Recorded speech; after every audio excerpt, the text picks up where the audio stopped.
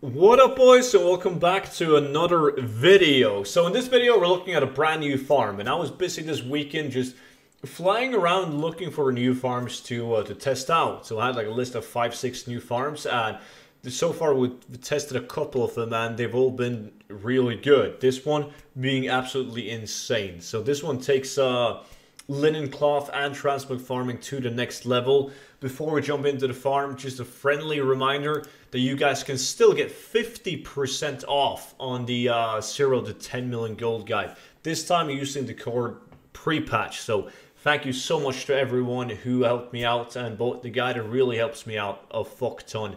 And yeah, that's it. Code pre-patch, link in description. So linen cloth, super popular due to Relic of the Past coming in pre-patch. But the problem right now is that the most popular linen cloth farms are super crowded, like the Sentinel Hill in Westfall, the Darkshore Murlocs, and also the Wetlands farm, like always crowded. So this one, nobody's doing it. And it also gives you good transmog pieces on top of that. Absolutely insane. So it takes place in the Sludge Fen in the Northern Barrens, all the way up here. And basically, we're just going to kill these Venture Co guys. So I brought 4 people with me, and we just circled this lake right here and just constantly killed and loot. So you don't have to do a loot timer, which means that you're going to have like an additional like 15 minutes of killing mobs, which really matters.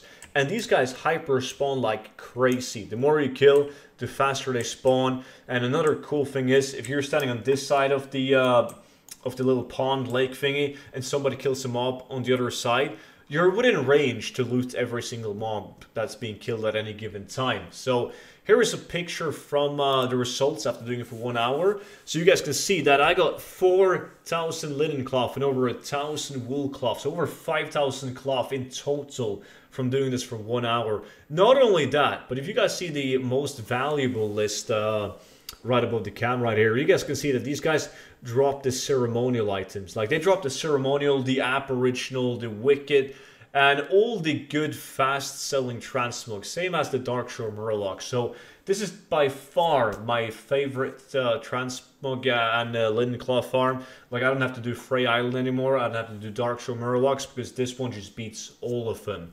And I mean, that was pretty much it for the video. I just want to let you guys know about this new farm, and that I have a lot of farms like this one coming to the channel shortly. So subscribe if you haven't. Of course, buy like the book with the discount code, which will be updated for free in Shadowlands. And if you have bought it, why not just buy like 10 copies more? Until tomorrow, boys. Bye bye.